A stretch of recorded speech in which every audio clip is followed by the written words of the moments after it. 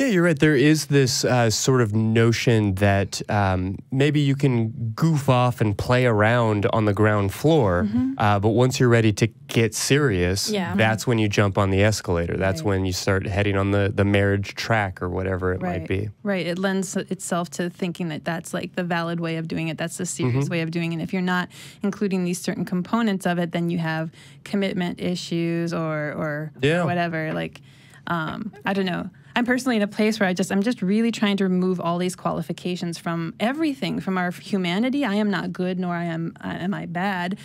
There's no God. So, like, I am me, and I am my humanity, and I am who I am. And these relationships that we engage in intentionally and consensually with full knowledge of everyone, they are what they are, and they're valuable because people choose for them to be that way. And so that's that's another thing that really excites me about ethical non-monogamy, that it's very intentional, and you choose what is right for you.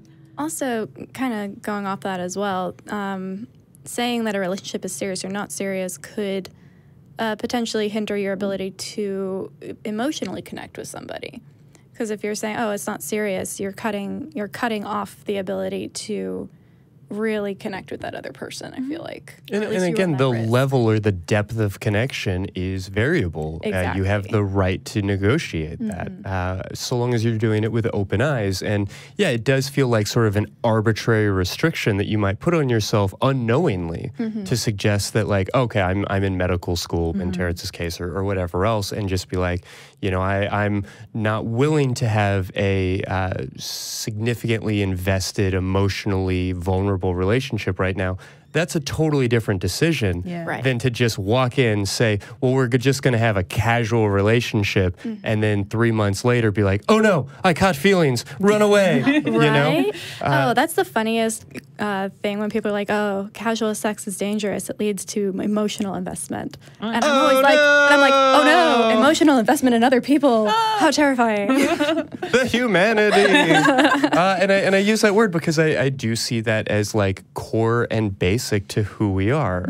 And I think that seemingly, you listed off like a half dozen different books about polyamory, and seemingly all of them at some point in the first couple of chapters bring up this idea that conventionally or stereotypically, men are more concerned with sexual monogamy and women are more concerned with emotional monogamy. I don't know how much I really cleave to that notion. I think that there may be some validity to it in like a 60-40% sort of split, more than anything. I don't think it's as dramatic as maybe often people make it. But as we're having this conversation, I do think it's important to point out that we're talking about both types of monogamy, or maybe even not both. We could probably list off several different types of monogamy. And there's sexual monogamy, there is romantic monogamy, there is Netflix monogamy. I mean, there really are obligations and promises that we make to each other to, you're the only one that I go hang gliding with. That's our special thing. You're the only one that I allow to tie me up. There are these different activities that we are doing with our friends, even our relatives. I mean, they're not inherently sexual or romantic in nature, that we then get to choose whether or not we're going to share it with this person, and we choose whether or not to share any of 1,000 different things with this person. And, each person gets to check a certain number of boxes. Yep. Right. It's go fish, man. Yeah. So I guess I can imagine why somebody would be sitting at home right now feeling a little overwhelmed, a little bit of that choice paralysis, and just a little terrified, because it does feel a little bit like the wild, wild west out in, non-monogamy land. It is, and it's terrifying at first. It really is. But getting educated and talking to other folks and spending time with yourself, feeling your feelings. Like, mindfulness and self-awareness cannot be overemphasized in literally anything that we ever talk about ever as humans. Being aware of yourself. And I think escalator relationships lend themselves to you not having to be aware of what you want, of you not considering other options that are available to you that that you could do. And so approaching the concept of ethical non-monogamy can be overwhelming. Because, yeah, now you have autonomy and like choices and variety, and the whole world is open to you. And I mean, that's kind of how I felt when I left religion too. Like, it was overwhelming. It's like religion gave me this structure that felt safe-ish, and like it gave me a worldview. Looking back, not so much, but in the moment, it felt like, safe. It's confining, but it does simplify your life in a lot of ways. It does, and I think to an extent, humanity wants that. Yeah. Right. And so it is hard. It is hard. It is hard to leave religion and to learn how to engage in the world that you never knew really existed. Like, it's hard to catch up with culture. You know, like, I've done a lot of catching up on, like, I thought, oh, once I left religion, I'm hella woke, like, I get it all now. But then I had to deconstruct a lot of white supremacy within myself. I had to deconstruct a lot of transphobia, a lot of homophobia, a lot of internalized misogyny, a lot of narratives around performative sex within relationships. So there's a lot to deconstruct, and it's fucking tough. It's tough, but it's so rewarding, and the way that I've stepped off the escalator has felt very authentic and fulfilling for me, and I can't even overemphasize how comfortable I feel with myself now, and how comfortable I feel asserting myself, saying what I feel and what I want in my life. I'm no longer afraid of hurting my spouse's feelings by asserting how I feel, because he can own those feelings, and what I feel and what I need is important. And I'm not going to pre-own his reaction. My vulnerability, my honesty, my needs are really important too. So just the sum of that just is that it is hard, but we're doing hard things all the time. A lot of people that are watching, if you've left religion, you've done this.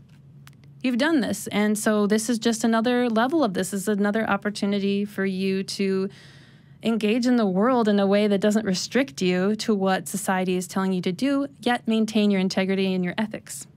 Right. Also, going back to what you said about having that first and foremost relationship with yourself, in moments where it might be emotionally tense or fraught, or you are feeling things you don't want to be feeling, or maybe a relationship isn't working out, knowing that you have that relationship with yourself is going to save you ultimately. Yes. I can't even list the amount of things that I've gotten out of getting off the escalator for me. And for me, getting off the escalator really mostly entailed being non-monogamous. And the amount of insecurity that brought up for me, holy shit, I had no idea it was there.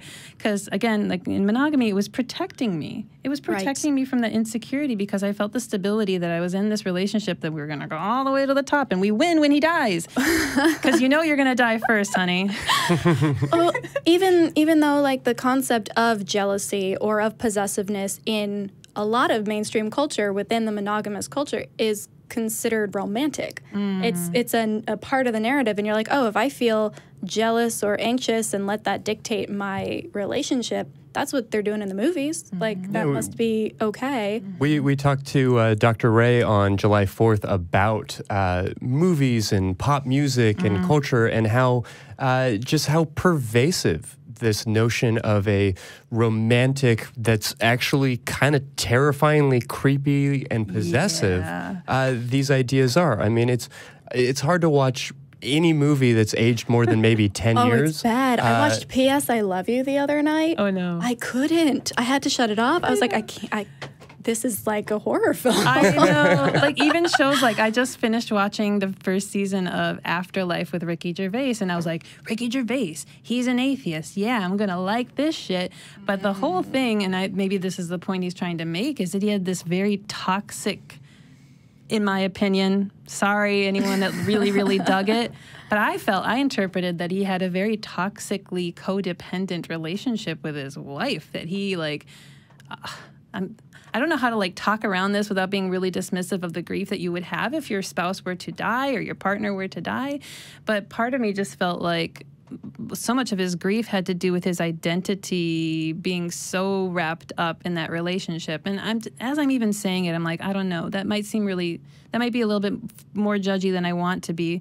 But it is that toxic codependency, and like seeing that in media now. It's or every classic movie where the chick has two dudes like pining after her, and she's like, which one do I pick, this one or that one? And now that I become poly, it's not even a matter of no los dos.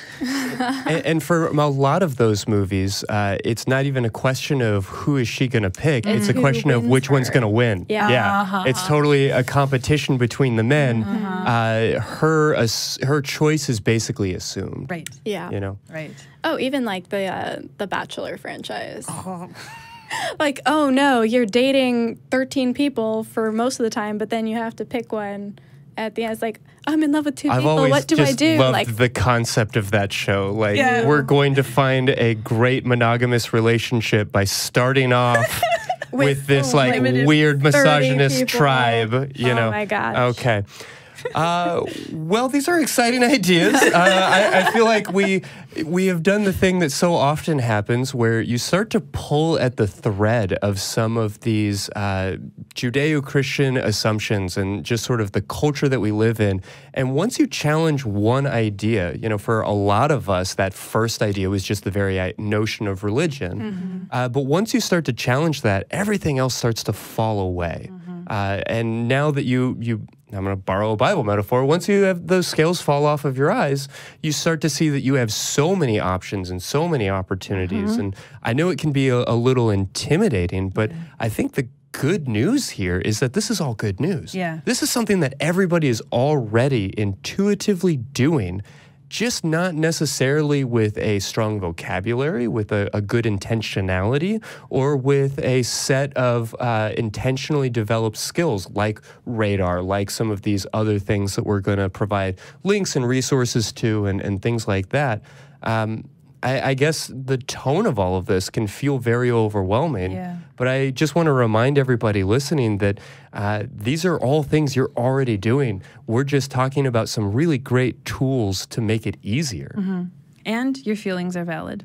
Your feelings of being intimidated, your feelings of being overwhelmed, if that's where you're at, I think are pretty human, because we have lived in this culture where from as early as you were young enough to be able to watch a cartoon on TV, you have been told, you know, the skunk dates the skunk, and if he accidentally dates a cat, then he just pursues her aggressively. And, you know, we have these ideas from a very, very early age about what a relationship should be. And it's great to know that there's so many more things that it could be. Yeah. I know that, like, when I let go of religion, that was one thing. But when I approached non-monogamy, like, it gets scarier and scarier. I guess I'm speaking to the folks who have left religion and know how disruptive it was to have left religion and had to create a new structure of understanding the world around you. And for me to now look at you and be like, guess what? There's even more you can deconstruct if you would like to. And so I know it's overwhelming, because like when I started approaching it, it was very intimidating for me, because I was like, well, I've lost God. That was a very comforting thing to an extent, because I am never going to die. There's someone who loves me. He died for me. There was so much comfort and meaning in that. And most people who leave religion don't just like start dropping off all of the things.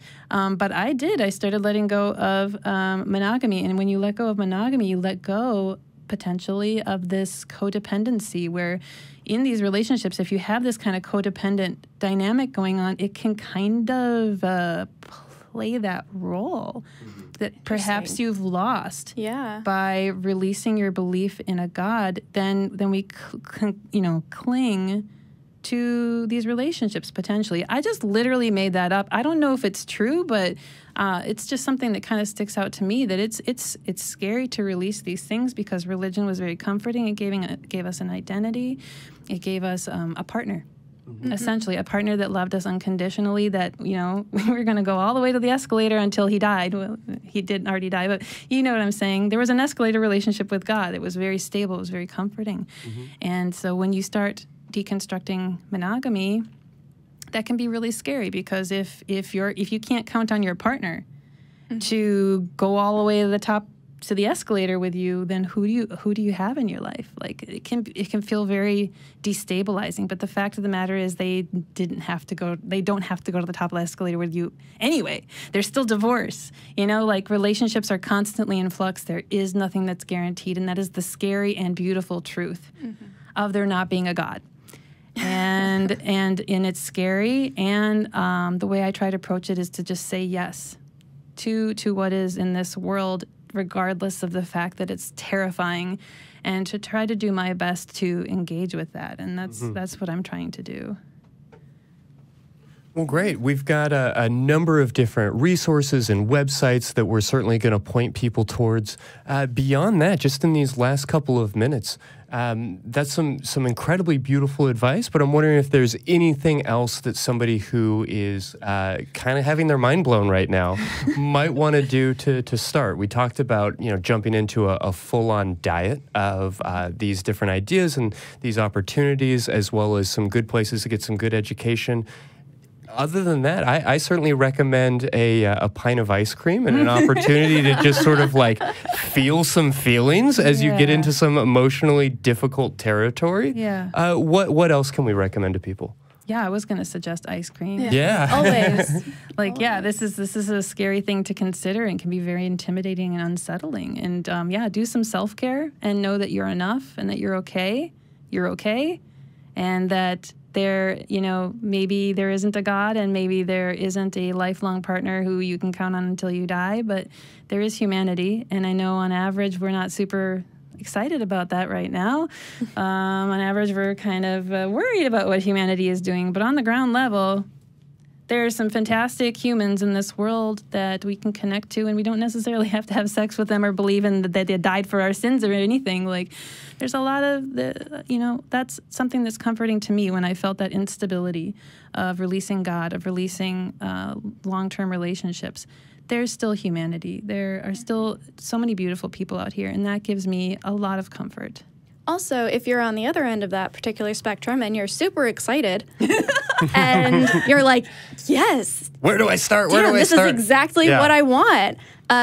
Those feelings are also valid. You're not selfish. You're not greedy. Like that. This isn't something that's wrong with you. Like, this is a sign that you probably, you found a place to start. Yeah. Well, we're going to have links to all of the books and things that we talked about in the footnotes. Beyond that, you're going to be on Truth Wanted and Talk Heathen and the Atheist Experience. No? So actually, as part of my identity, I brought my business card because I just wanted to make sure I remembered who I was, because I was very nervous before this show. So I brought my business card to put it in front of me to remember who I am. But I'm actually I'm an assistant for Dave Warnock, who is going to be on Talk Heathen. Okay, great. So that's something to look forward to. Yeah, so he's flying in tomorrow, and so he's going to be on those shows. Not me, I don't think, unless he wants me, but I don't think he does. I don't think he does.